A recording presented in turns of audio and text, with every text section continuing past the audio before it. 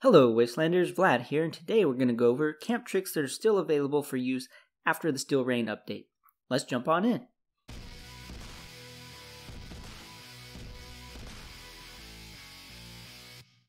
So we're going to start things off simple and move more complex. This one we're going to start with a floating roof, and to do that just edit it to an angled roof while attached to the wall. Remove your wall, edit that back to the starting point, and now you can have a floating roof. Moving on from floating roofs, let's go to floating walls. The easiest way is with a door frame and then moving the foundation out from underneath. But maybe you want something taller in the sky, not just floating slightly above the ground. For that, you can build up and then switch these two door frames above the starting point and then remove what is underneath them.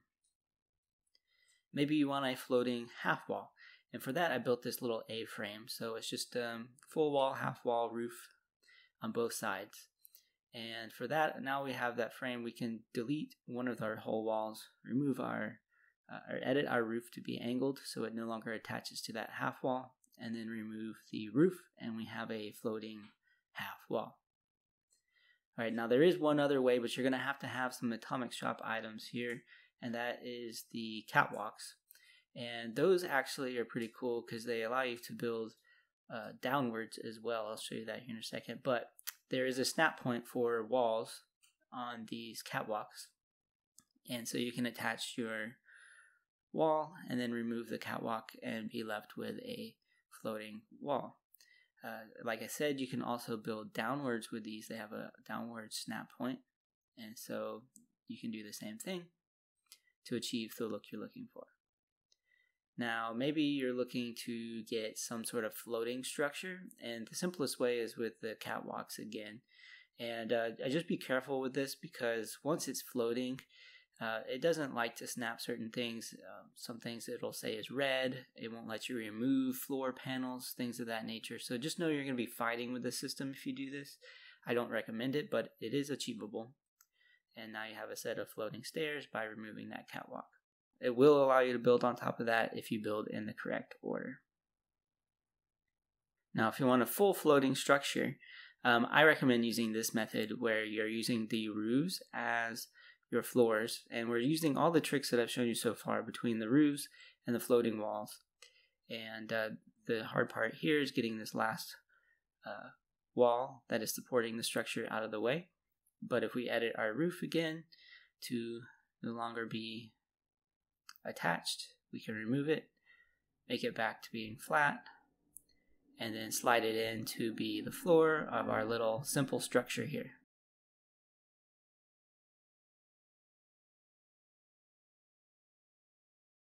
Double-sided walls are still available, and you can do it with any set of the walls. The ones that are the easiest are everything except for the wooden ones, the standard ones.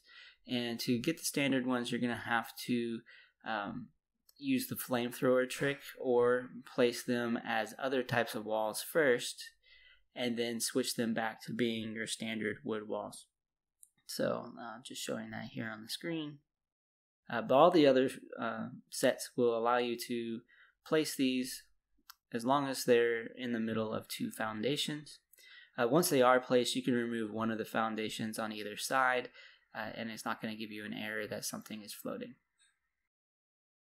Now maybe you don't want double full walls. Maybe you want doubled angled walls or double half walls, and for that you will need to use the flamethrower to achieve. So place your half wall. Notice that it won't let you place the other half wall. But if we move over to our turrets and traps, we can use our trusty flamethrower here to destroy that wall.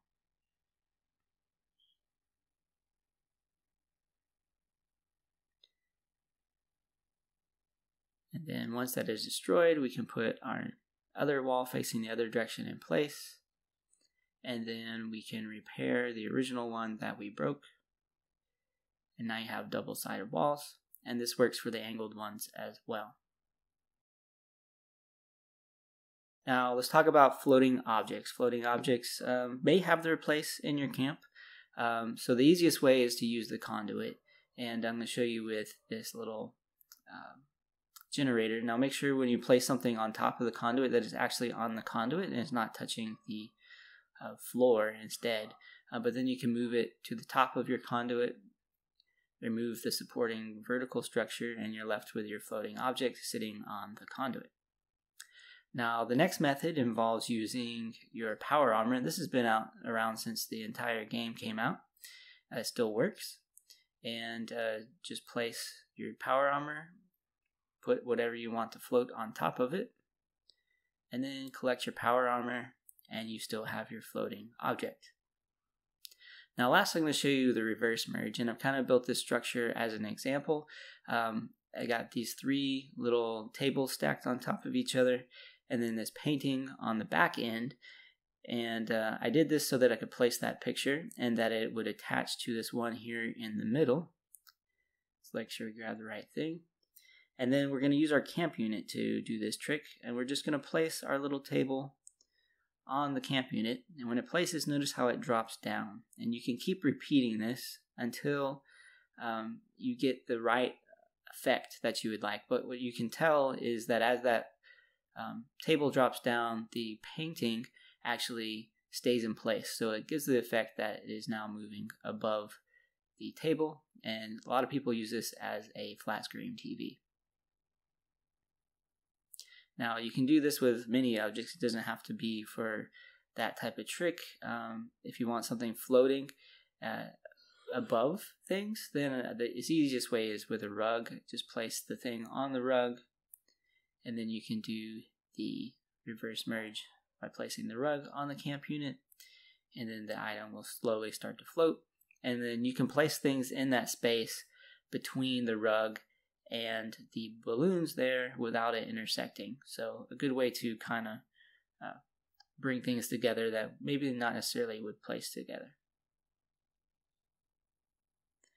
Alright, so things that would go together that shouldn't go together. Let's talk about merged items. And the simplest one is, we'll show you with this little shelf. And you need to find a place in your camp where things kind of look like they're going to place underneath the ground a little bit. And this doesn't work with all objects. The object needs to be able to jump to the surface when you place it. Notice like when I did place this one, the shelf jumped to the surface, but the stuff on the shelf stayed in place. And that allowed us to sink them into the shelf and look like they are sitting on the shelf. But again, not every object will do that jump back to the surface. So you'll have to do some experimentation to figure out if what you want to do works. The next way is by using the flamethrower to destroy one object. And then you can sometimes place another object inside of it where it doesn't seem like it's colliding according to the build menu, and then repair the original object. Now we have a grill here in that little cabinet. Now the next method is going to be with these little spike board traps, and I've placed Santa Claus to where it is sitting on the little spring part of the trap. Notice he comes up a little bit instead of sitting flat on the foundation. But if we destroy this trap, then you'll notice Santa Claus disappears because that object is broken. And then we can move our little snowman in place. It won't let me place it on the spring because it doesn't let you place things on broken objects. But we can put him close. And then now we have kind of Santa Claus merged with our snowman. You can find a more practical use for this yourself, but I'm just showing the concept. And then maybe you want to place things through walls. And so this is just the flamethrower trick applied to the walls. Now when you do this, I prefer to use the full wooden one because when it breaks, you have a nice clean frame where you can place anything in the middle.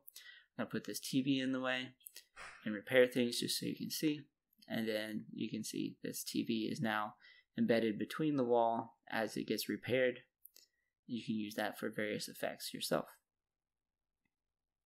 Alright, now another item, and I'm not very good at it, is merging things into the foundation. And for that you kind of need a sloped area of your camp, but then pick up the foundation once your item is on top of it, and then kind of pull it underneath your character and place it again. I'm getting a little bit of a sinking effect here, but I find it easier when I start from the edge where I am below the top level of the foundation and then placing it. Notice I'm getting a lot better syncing when I do that. And like I said, I'm pretty terrible at this. I see people that do this a lot more efficiently than I do. But I can achieve the results I want as long as you have the little sloped area. You can sink things into the foundation too.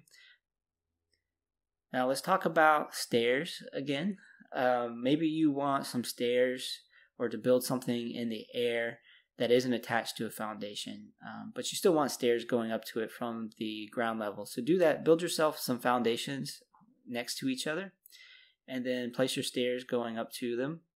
And then it'll let you remove the foundation that the stairs are attached to as long as the other foundations are still adjacent to the original.